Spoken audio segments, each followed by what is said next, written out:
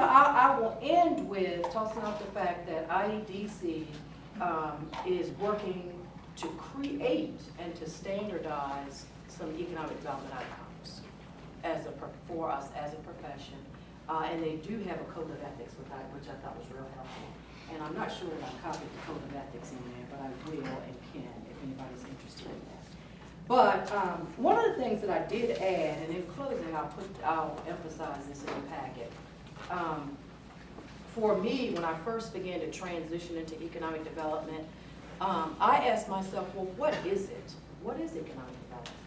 And I asked Dr. Colville what it was, and I've asked that in every single workshop I've gone to.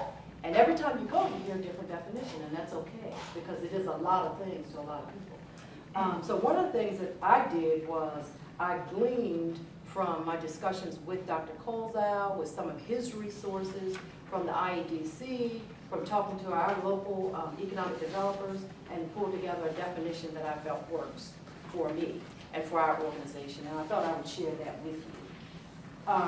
As you know, regional councils are charged with regional planning and development to enhance the quality of life in the counties you serve. Now, I serve Kent, Queen Anne's, and Cecil, but certainly we overlap a lot. Scott Warner, myself, and Mike Pennington, who is the lower shore 3 counties.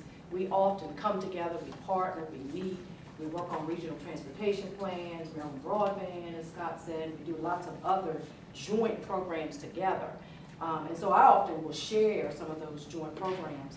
But this is the definition for economic development that, again, that I came up with through talking with various partners, through talking with IEDC, and it really does incorporate the creation of not only a skilled workforce, but the improvement of the business environment and enhancing the quality of life for those people around us.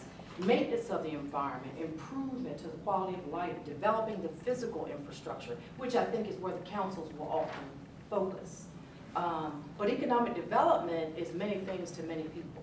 And so, you know, as professionals, we have to know what it is to us and how it fits with the successes of our organization. So I just want to thank you for the opportunity to share with you just a bit what I've learned and gleaned